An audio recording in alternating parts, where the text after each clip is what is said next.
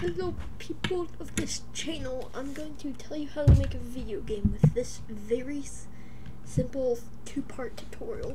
So make sure you have the Unity hub installed. Get it from unity3d.com, or maybe it's .org, I can't remember. Go to new project. We're going to be creating a 3D game for this. We're not going to go over coding, and we're going to use an asset called Bolt, but we'll just choose 3D. We'll call this tutorial game. I mean, it doesn't really matter what you call it because you can change the project name. Let me just create a different directory for this. In development folder, tutorial. We'll choose that folder and we can click create, and then we just have to wait for Unity to load.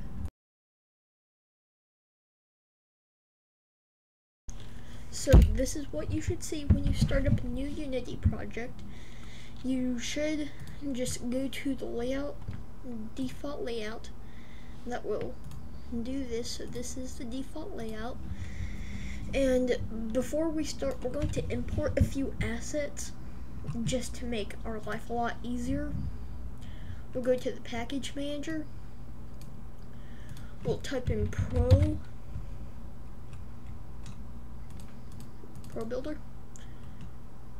Install. That should install the Probuilder. And we just have to wait for it to install. Probuilder is a very handy tool to make levels with, which we're going to be using a lot of. I didn't recommend creating files for like all your assets until like you have a lot of assets. So I'm just importing right now, and I hope you enjoyed that new intro. It took me a little bit to figure out how to make that.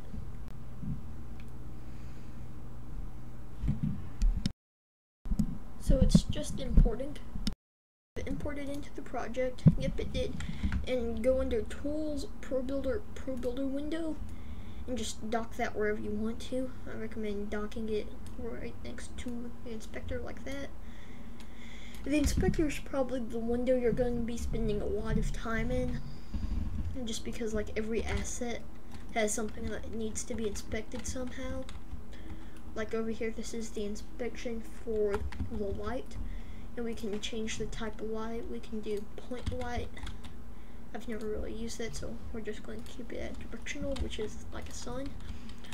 And then another asset we're going to import is Bolt. It is a free package for visual scripting. It's called, I've already downloaded it before. It's free, and we can just do import. Just import all, like so.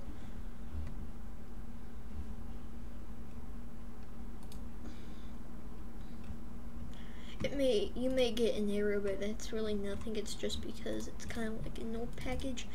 Then we can go under Tools, Install Bolt, Import, and then you can import all this junk. Bolt is a very handy tool. Like if you're more into art styles and don't really like programming, then you should use Bolt. But I think in this tutorial we're only going to use Bolt. I mean, I'll maybe do a little bit of scripting here and there, but it's probably going to be the majority of Bolt. So we just have to wait for this to import.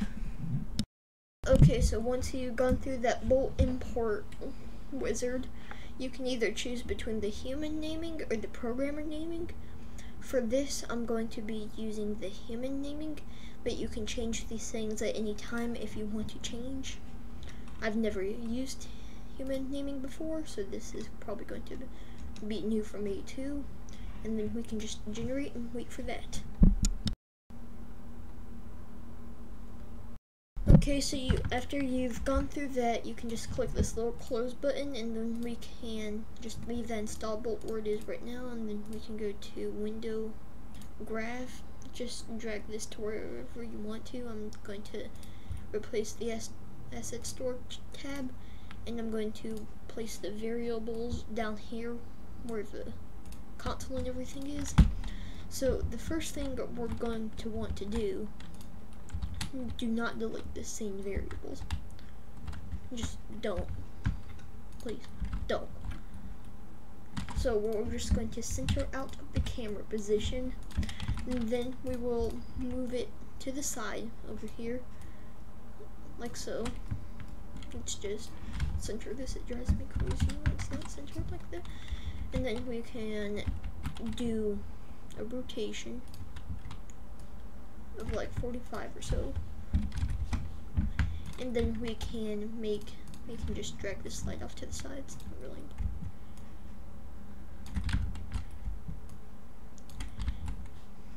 Okay, let's just like, this is going to drive me insane, so I'm going to have to center this.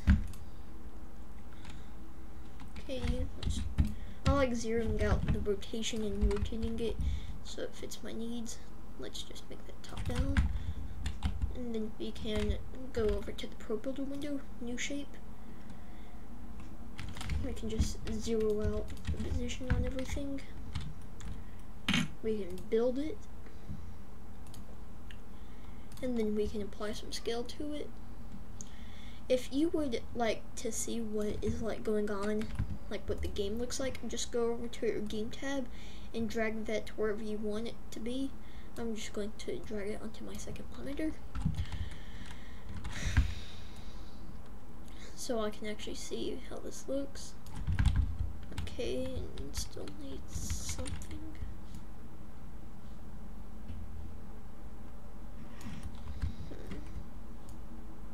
Okay, yeah, that's what needed. Let's just do 42 by 42. I recommend doing a center pivot so it does it the correct way you want it to, and the camera should be. We can just drag it back to the center grid. In order to snap something to the grid, which I believe is 2 grid size increments, and you just hold down Control, and that should snap it to the grid. So over here in the game view, we have this. I recommend using a resolution 1920 by 1080p or 1280 by 720p. Because that's what a lot of resolutions are in. So they look the exact same, which is good. Okay, so we have our camera. I'm going to import a image, and we're going to use that as a material. It's in my textures folder, fill in texture. We can just drag that and drop it there. Under the fill in texture tab, we can do 42 by 43, 42 by 43. There we go, now we have it tiled, like so. That doesn't actually look half bad. Here it is, this is what it looks like in game view. But we have a prototype texture, and then we can add in the player. In order to do that, we just go over here. Let's actually name this cube floor. You can just press F2 to rename something, and we can name this floor. And then we can go under here, 3D object. Let's use a sphere. Then I can center everything out on here. And then just drag it up a little bit. Like so. Let's see what the game tab looks like. Okay, so we have our sphere. I'm actually going to keep the game view in the second window. Okay, so we have our sphere. I'm going to make a separate material for this. We can go create material, and then we can just name this player. And then we can, let's make it green. You can change the RGB values here. So the player is going to be green. But if we try to play the game, it will do absolutely nothing because we don't have any controls set up. So we're going to have to set up some controls. But in order to do that, we're going to add a rigid body component. So let's go into our scene view, and then we can click on our little circle here, and then we can type in rigid body, and that will add a rigid body to that. And then we can create what is called a flow machine. A flow machine is basically, it's a script, but it's a visual script, so you don't actually like have to make the code. You can just make it out nodes. So we can add a flow machine. We can create new. We can just name this player movement. Save. And then we can just double click on that in the flow graph to start editing it. You will get an error, but just ignore it. And then we can delete the start and update event because we won't have to need it. Then we can go under the events, input, on keyboard input, we can change the key to W. It's fun that for some reason it doesn't support scroll, so I'm just going to have to do it this way. We can find our W key, like so, action down, and then we can type in rigid body, and then we can find the one that says add force, XYZ, self, okay, because it's on the player, and the values we want to add is 1 on the Z. So we just go under here and type in 1 on the Z. Well, let's actually type in 5. And then once we play our game, let me just move the game window over here so you guys can see it. Okay, so, and if we, yeah, you can see the ball moving. It moves just incredibly slowly. And as you can see here, there's no friction on the floor, so in order to fix it, we just do create, where's physics material? You're looking for something that says physics material. Here it is. We can call this floor friction, like so. We can just set these values to like 1 and 1, and then we can just drag it onto here, and it should have applied it.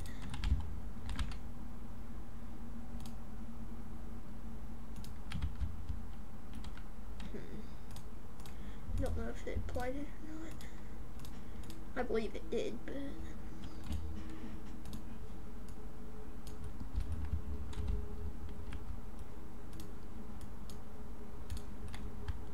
there really isn't a good way to tell. Okay, now I think it applied it. So that means it probably shouldn't do it probably shouldn't slip, which is good. Yeah, it still moves a little bit, but we can go back to our flow graph. We can just copy this, but instead of Z, we can type in -5, and we can choose the S key because we're doing WASD. Let's find the S key.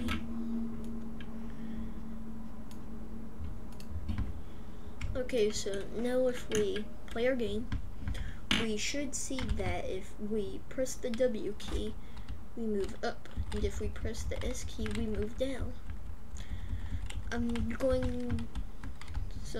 But we can't move side to side yet, which is pretty important in the game, but I think we need more speed, so let's just type in 15 in here, and let's see how fast he moves now.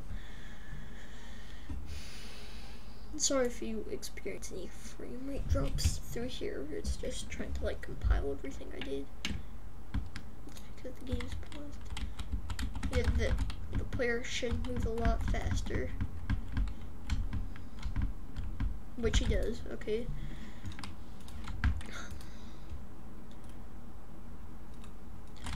And if you really want to, you can hook up all these to float literals. Or you could add, subtract, multiply, or divide, and returns the quotient of the two scholars. Returns the sum of two float input No, I don't want to. We can just clear this error message. So we have a basic movement set up, and we can just do this so it's side to side. So I'm going to turn off my microphone and do this in a time lapse.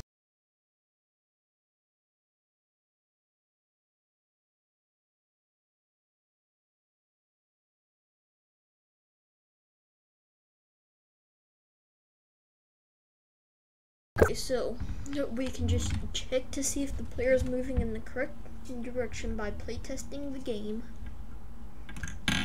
And he does move in the right direction. I'm pressing A on my keyboard and he's moving left.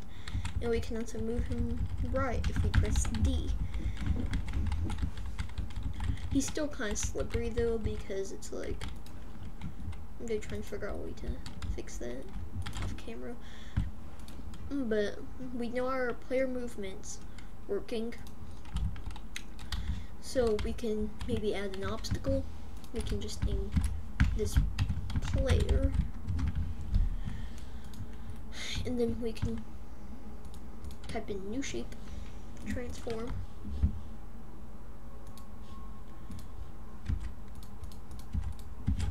then we can move that to where we want to using the move tool.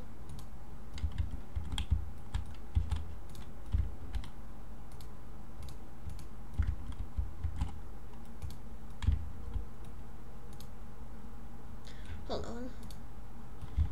It's being really stupid.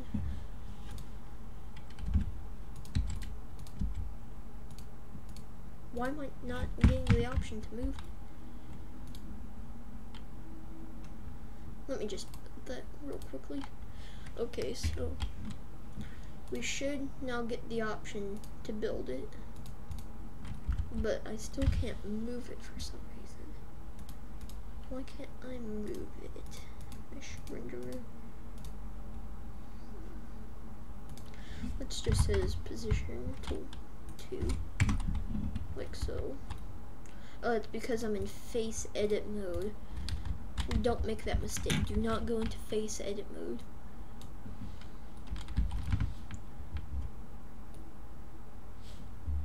Okay, so now the player has something to ram into, but nothing will happen if he rams into it.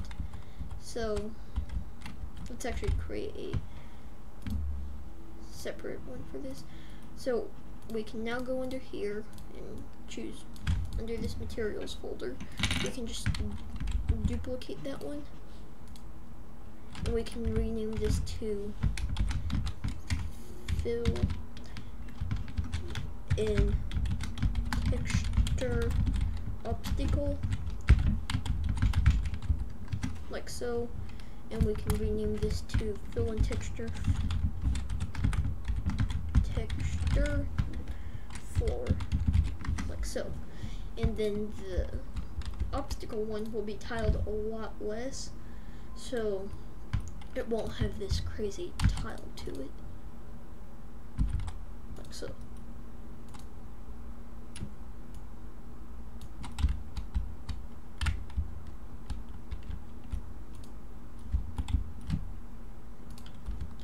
So now it doesn't have this crazy tile to it, but since the light is facing down, we can just name this obstacle. But since the light is facing down, there's no light coming on to it from the side, so we're going to just have to rotate that like so. Your scene may become a little darker, but you can just change the intensity of the light. 5 is too bright, and 2, change it back to 1, or we can just change the color to white, and 2. No, we're just going to stick to 1. Okay, so now light is hitting the cube, so actually it looks like a cube now.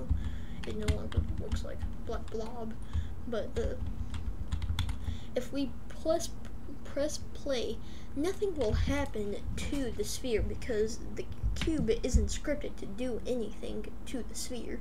So if we just play the game and hit the cube, nothing will happen, but you can still play the game.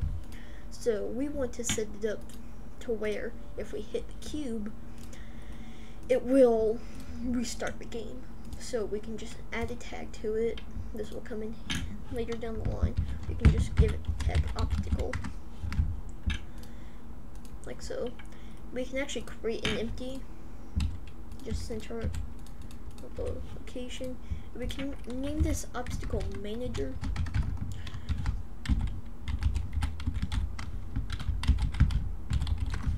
And then we can just drag this obstacle under there. So now we can just close this up like so. And under the flow graph, we can make a player manager. So we can actually make one called scripts now.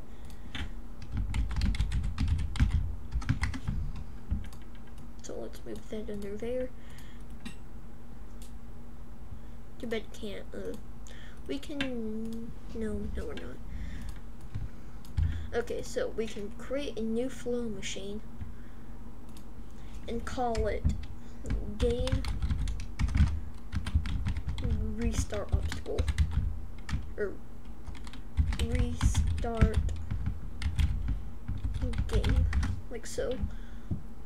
We can edit the graph. Nothing will be in the graph because it's not assigned to an object, so we can just do on collision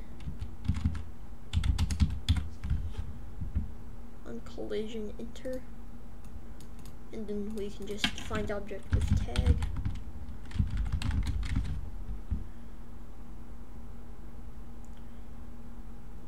With tag, and we can just name that obstacle, like so. And then once that happened, we can use the scene manager, load scene build index. And Unity's smart enough to know that since the build index is 0, we only have one scene in the game, so it won't load any scene and you won't get any errors. And I forgot to apply the script.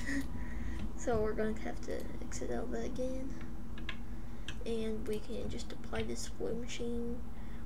In order to apply something to an object, you just drag it and drop it, or add the component. And we can just drag and drop it on there. Drag and drop. No, I guess we can't drag and drop. Oh, we have to create a new flow machine. I forgot about that. And then we can just drag this restart game onto there, like so. And then once we hit the obstacle, it should restart the game, hopefully. So we just have to hit it. Nope, it didn't do anything. Does it not have the tag obstacle to it? Restart game obstacle. Maybe I misspelled it. It doesn't have the tag to it, seriously? Silly me. Okay, so now once we come in contact with it, it should restart the scene. So we can just duplicate that cube. Let's actually make it a prefab.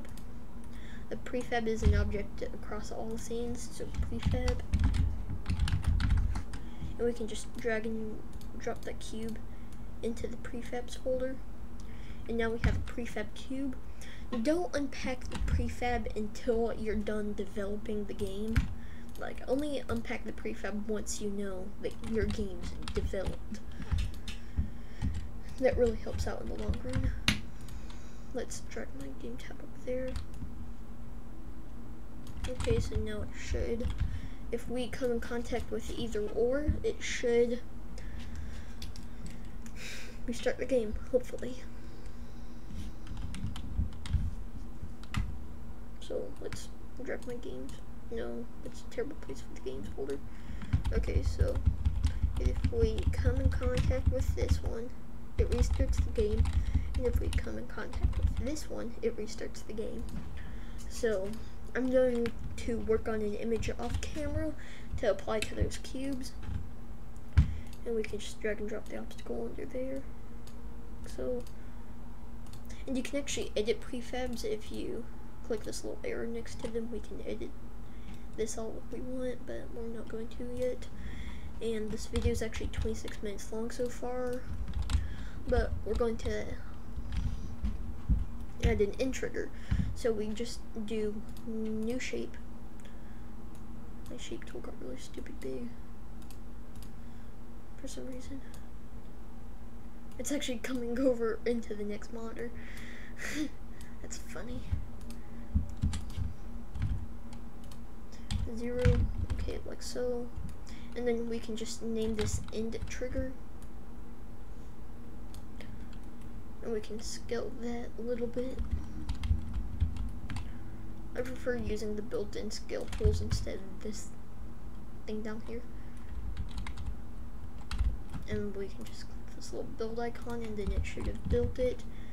And then we can try to recenter this a little bit so it takes up only that area down there.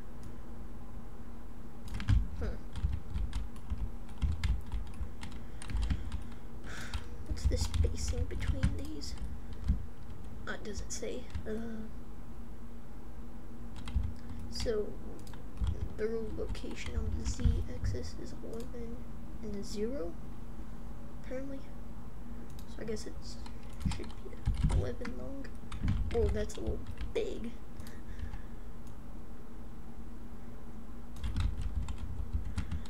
But we can just work with it.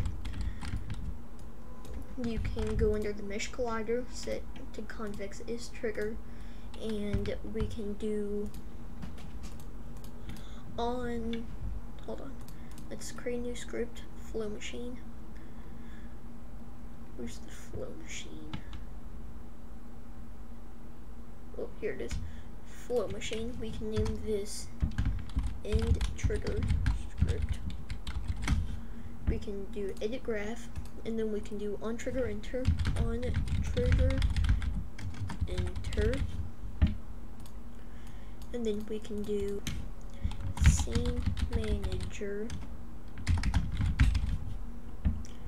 load scene build index, and then we can do an add, and the A value will be 0 and the B value will be 1, so it will add another scene to it. And we can just, yeah, so let's just actually create a new scene real quickly. In order to create a new scene, let's rename this scene. Save as. I recommend creating a scenes folder so we can do prototype level, type level 1, and then we can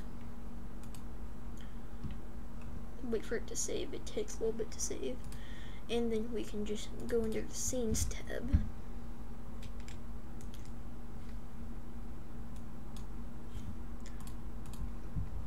Scenes tab, we can duplicate it, go under build settings, add open scene, and add this scene to prototype level 2, and then we can play the game, and if we come in contact with that trigger, it should take us to the next level, hopefully.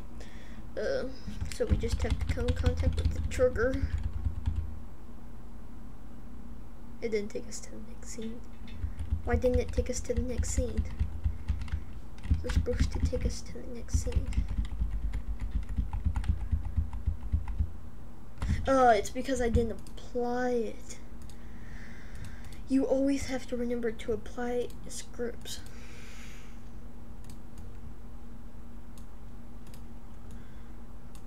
Okay, now if we come in contact with it, it should take us to the next level, hopefully.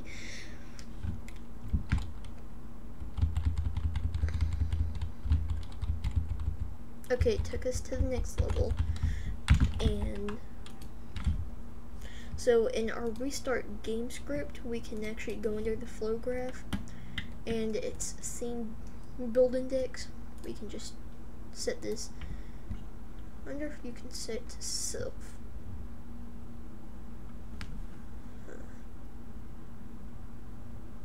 Add. Let's just add 0. And this one will be float rule. So okay, So now I'm almost sure it can work like that. We can actually delete this scene too, because we're not using it right now. I recommend to save often because you never know when your Unity can crash. So we've set up a basic movement script. We've set up a collision enter script for obstacles. We've set up in triggers, and we've applied materials to all the objects except for the in trigger. And I hope you found this tutorial informative. Please subscribe if you did. This will be a 3-part series going over how to use Unity, Bolt, and make a game like I'm making. Anyways, Fun Noober out.